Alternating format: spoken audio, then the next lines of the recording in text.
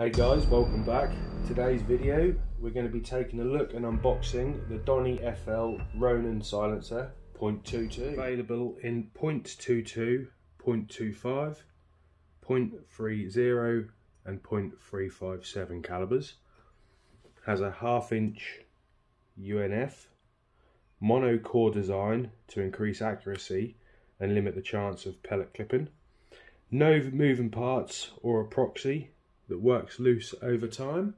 The silencer is sandblasted and anodized for maximum durability.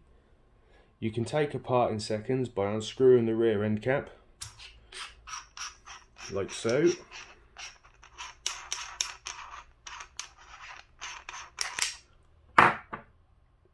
Pushing back the monocore. No tools needed, which means easy maintenance. If you wanted to, you can also customize the wrapping inside of the inner tube with added or different sound absorbing materials. Does come pre-wrapped in felt, as you can see here. The weight of the silencer is 10.4 ounces. Screw that back on there, and there you have it, ready to go. So DonnyFL recommends choosing a silencer the size up from what you need. For example, a 177, Donny would recommend using a 22, or if you're using a .25, you should opt for a .30. So length is 6.25 inches by 2 inches. Right, we'll get it on the rifle and we'll see what it looks like.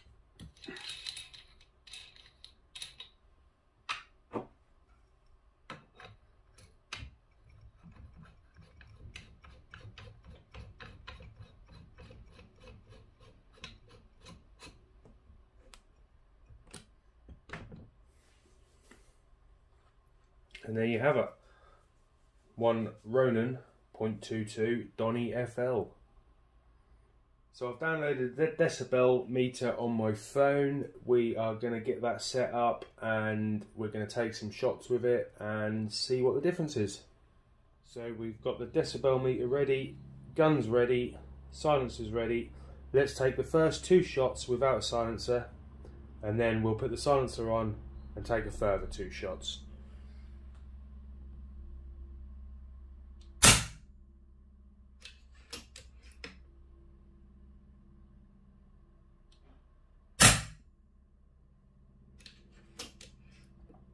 Right, we'll put the silencer back on.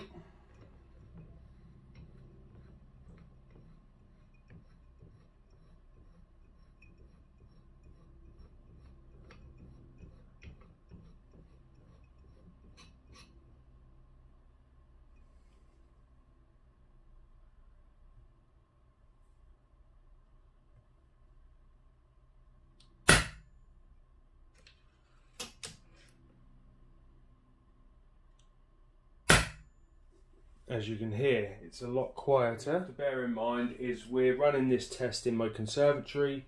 It's not the most scientific area to run the test, but I hope with what we've done you can sort of get a comparison on what the FX Impact Mark III sounds like with and without a silencer.